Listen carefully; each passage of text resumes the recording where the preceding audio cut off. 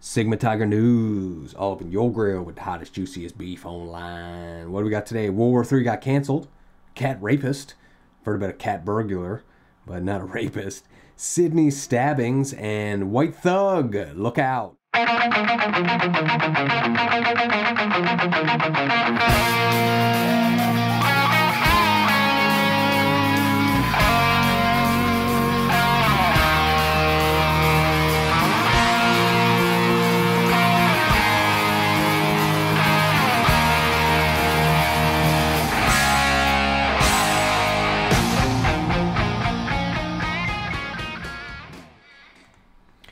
Welcome, Sigma Tiger News, where you get the hottest, juiciest beef online. And if you've been living under a rock, then you missed Joe Biden basically stopped World War III.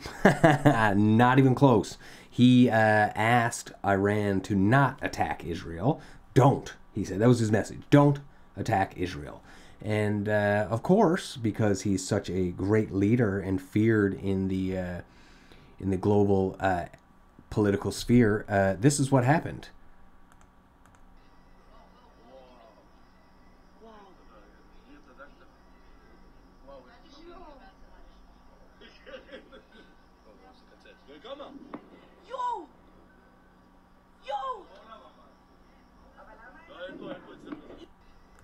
All right, we got another video here. Check this one.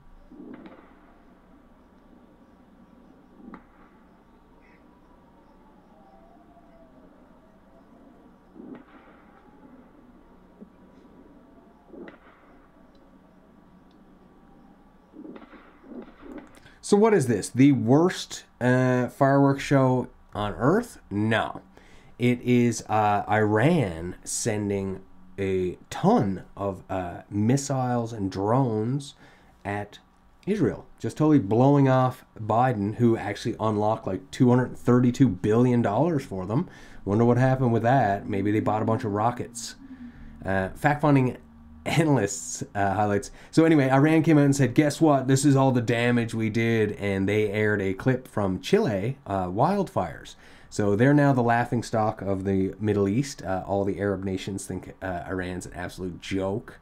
And obviously they are, because guess what? They launched 350 missiles and drones overnight with a combined 60 tons of explosives. And guess what? I believe 2 cruise missiles got through. There was 1 child injured. That's it. And how could that be possible? Well, they have what's called the Iron Dome missile defense system. That the U.S. pays like $50 billion to help support each year. Well, guess what? It just shoots them out of the sky. Pew, pew, pew, pew. No big deal. We're still in the midst of a significant operational day after thwarting the Iranian attack. In the last few hours, we've held assessments and approved plans for defense and attack. Oh, well, are they going to attack back? No. The answer is they contacted the UN, and they're looking for sanctions against Iran.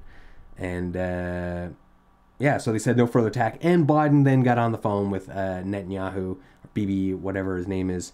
And he was like, hey, if you go forward and attack Iran, we're not going to back you up, okay? We're not going to do it. Like, no one's listening to me as I shuffle away. All right, moving right along. So World War III was averted, but guess what? There's still terrible human beings all over this planet. And here's one of them from New Jersey. He was a cat rapist. He pled guilty to sadistic torture and killing of a pet. 19-year-old man confessed to the appalling and prolonged torture of his pet cat that ended with him throwing the animal's corpse out a window last year.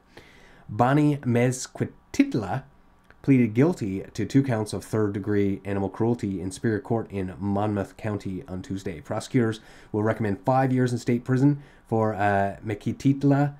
As part of the plea agreement, he will be ordered to pay restitution to the cat's necropsy and barred from owning or living with animals. Sentencing is scheduled for June 13th. Image of the cat. Poor little kitty. So the Ashbury Park police arrested Mezquititla on the 2nd of March after his roommate found the corpse of his pet cat Ellie and reported it to police.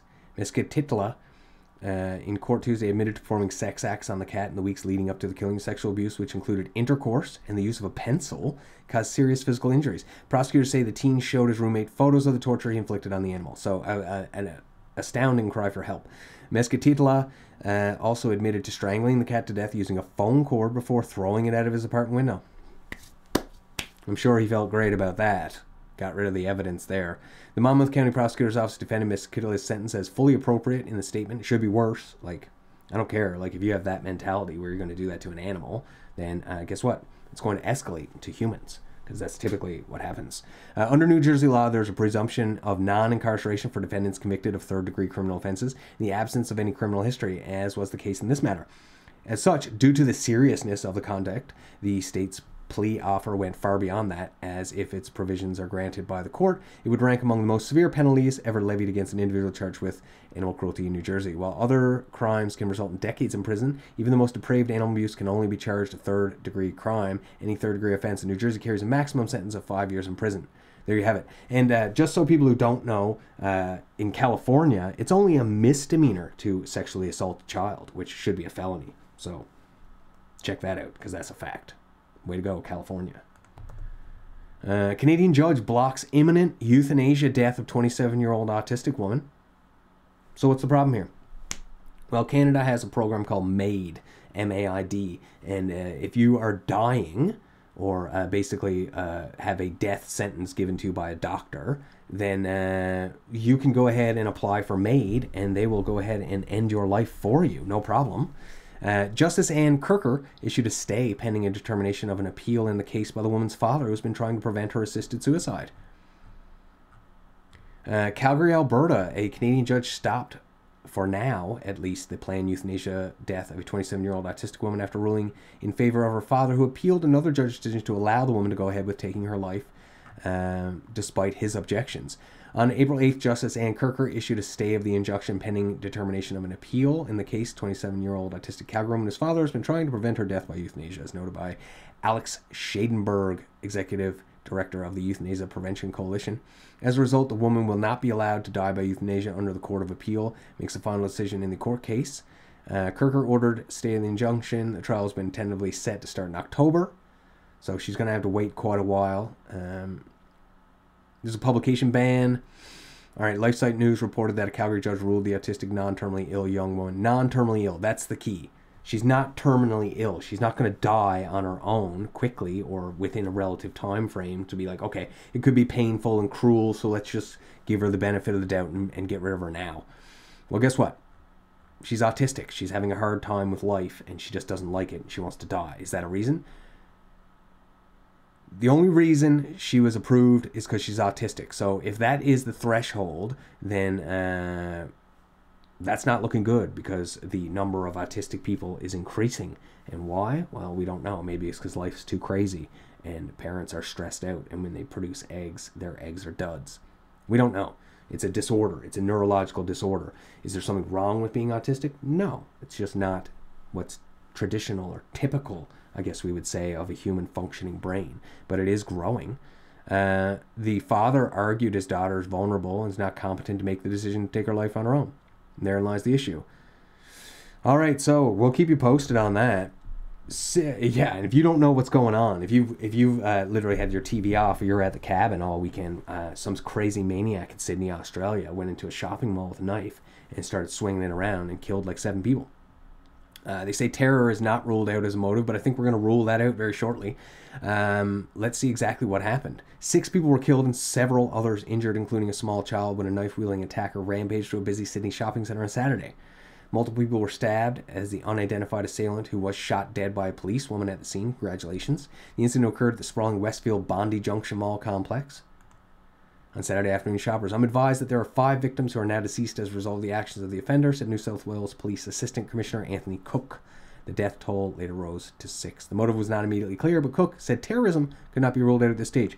Yeah, okay, so he went in there and started stabbing people. One of the big stories is that he stabbed a woman and her child, who was in her little baby carriage, and the woman in her dying moments handed the baby off to someone else while defending from the wielding attacker, and then she later succumbed to her injuries, and the baby's in hospital now in critical condition. So we all pray for the soul of the woman and the life of the child, and we'll see what's going on with the crazy psychopath Joe Cacci.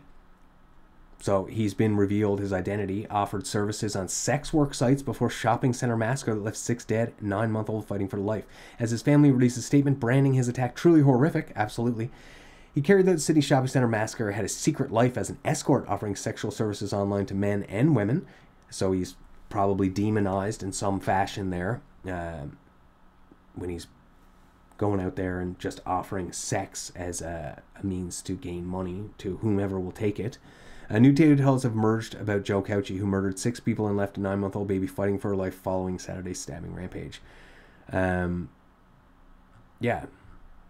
So he was 40. He had listed himself at several male escort websites. His biography describes himself as an athletic, good-looking 39-year-old based in Sydney who's looking for a fun time and offered dozens of closed-door services which are too graphic to publish. Image of the individual. A white thug, not a terrorist by any means. It seems. Hair color black, hair type short, green eyes, body type solid. Bust, female appendage, male cut. So there you go. And here is an image with the knife, large chef's knife by the look of it, flowers adorning the mall.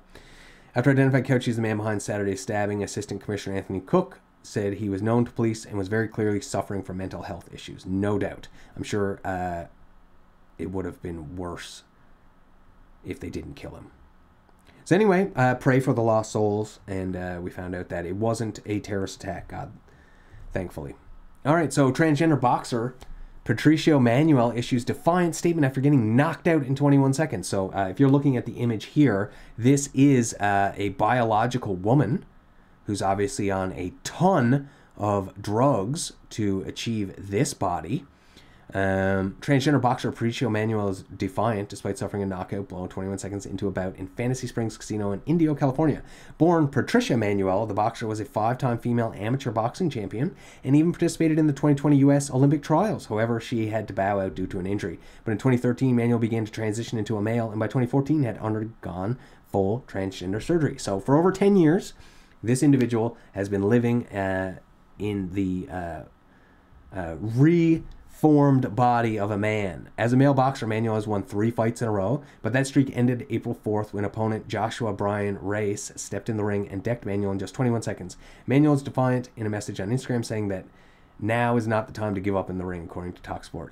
I'm not one to hide my face no matter the outcome. I lost last night.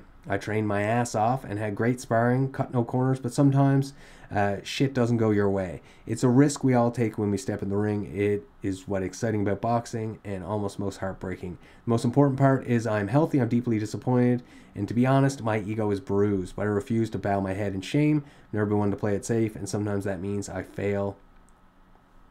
And life's taught me over and over again that failure will not break me. Thank you to everyone who's been and hopefully will be still in my corner. Manuel is the only boxer born female to compete professionally in the male category. And, well, there you have it. You know what I mean? Was able to beat 3 previous opponents. And so, throw it down in the comments. Legit or not legit? What do you think? Like, should the individual continue boxing? Should they be allowed to box? Like, isn't it possible that with her new physical form, she could injure another man? Potentially. But if it was the opposite, if it was a man in female boxing, that's the story we're waiting for. So we'll keep you posted. Maxwell Anderson charged with killing, mutilating 19-year-old Sadie Robinson. So here we have the white thug, not this individual. Maxwell Anderson, 33, had been charged in connection with the death and disappearance of 19-year-old Sadie Robinson. Investigators say Anderson intentionally killed and dismembered Robinson with the intent to conceal the murder. Anderson has been charged with first-degree intentional homicide, mutilating a corpse, and arson of property other than a building. According to the criminal complaint, investigators used cell phone data and surveillance footage to piece together the details of what happened to Robinson. The complaint says Monday on April 1st, Anderson Robinson met for a first date at Twisted Fisherman, a seafood restaurant located in Canal Street, Milwaukee. Investigators say surveillance footage shows the two sitting at the same table and eating at a restaurant around 5:30 p.m., leaving just before 6:30. Investigators used Life 360, an app that provides the location of mobile devices, to track Robinson's phone the night of April 1st. The data showed Robinson's phone traveled from Twisted Fisherman to the area of Duke's on Water and then the area of Anderson's restaurant near 39th in Oklahoma. Robinson's device, according to the complainant, then traveled to the area of Warningmont Park between 2 and 3 a.m., the area where officials made the first disturbing discovery hours later. Just after 7:30 a.m. April 2nd, officials found Robinson's 2020 Honda Civic torched near 29th and Lisbon. Video surveillance shows Anderson leaving the scene and getting on a Milwaukee County Transit bus just after 8 a.m., heading south towards his home around 5:30 p.m. The Milwaukee County Sheriffs located a severed leg in Warnemont Park. Just after 1 a.m. April 4th, Anderson was pulled over near 38th and Lakefield Drive by the Milwaukee County Sheriff's Office in a traffic stop that led to his arrest. In his car was the clothing he was wearing when he allegedly torched Robinson's car. That same day, investigators executed a search warrant at Anderson's residence. According to the complaint, blood was found on the bedding in one of the bedrooms and on the walls leading towards the basement. Several gasoline containers were also found. April 6th, officials found a human foot while searching the area of 31st and Galana. According to the criminal complainant, the leg found in Warnemont Park appeared to be from the same individual as the foot found in 31st and Galena, particularly due to the skin tone size and having matching pink nail polish. The complainant says analysis done in the Wisconsin State Crime Lab shows DNA from the leg found in Warnemont Park determined the remains belonged to Robinson. Probable cause statement was issued for Anderson's arrest, and he was placed into custody last week. 72-hour hold until blood evidence has been processed and before any formal charges could drop. According to the court documents, 2014, Anderson pled guilty to disorderly conduct charge. That same year, he was also charged with domestic abuse. That charge was later dismissed. 2015, court documents show he was found guilty of domestic abuse, intimidating a witness, and criminal damage to property. 2019, he was found guilty for his second offense of driving while under the influence, and 2022, he was found guilty of driving with a suspended license. So a career criminal, fall off the rails about 12 years ago and escalated thoroughly throughout. So he didn't receive the correct therapy, didn't receive any sort of punishment that would deter his crimes, and he went ahead and murdered someone. God rest Sadie Robinson's soul. And if you ever find yourself stuck on an island, what should you do? You shoot your shot, man, and you do exactly what your mind tells you, and you go ahead and get some trees and branches, and you spell out help. I mean, it didn't work for Tom Hanks in Castaway, but the U.S. Coast Guard and Navy were able to successfully rescue 3 sailors who were stranded on a small Pacific island, for over a week after they spelled help in the sand with palm tree leaves. The 3 men, all in their 40s, left Easter Sunday on a 20-foot skiff from Palawat to Picolot. Both places are 2 small Pacific islands that make up the Micronesia archipelago, the Coast Guard said. 6 days later on Saturday, a woman called the Coast Guard to report that her uncles had not returned from Picolot, which is about 100 nautical miles from where they began. A week later, come on, well, I guess it is a niece. But regardless, thank you for calling. Coast Guard Rescue Center in Guam began a search, but had challenges due to weather and the availability of resources. Navy aircraft stationed in Japan and the Coast Guard ship Oliver Henry then joined the mission. Crews searched an area for more than 78,000 square nautical miles, and the Navy aircraft spotted the trio's palm tree leaf message the following day. The act of ingenuity was pivotal in guiding rescue efforts directly to their location. Boom! It's not a stupid idea. Go get the logs, palm tree leaves, whatever. Every morning you wake up, go out there, set them up, make sure it says help, and hopefully you have a niece that cares about you enough and will call and say, please, my uncles are somewhere lost at sea. And there you have it. What a way to start the week. We averted World War III. There's still a bunch of psycho people out there. There's Mexicans, Asians, blacks, whites, they're all crazy. But under the skin, we're all the same within. Remember that racism's fake, and all the oppression they try to put on you, or all the colonialism they pile on, it's all fake. Just ignore it. Be yourself, stand up for yourself no matter what, but don't be a jerk, and keep it real. Try not to hurt anybody with your words or with your fists. Sigma Tiger, signing out.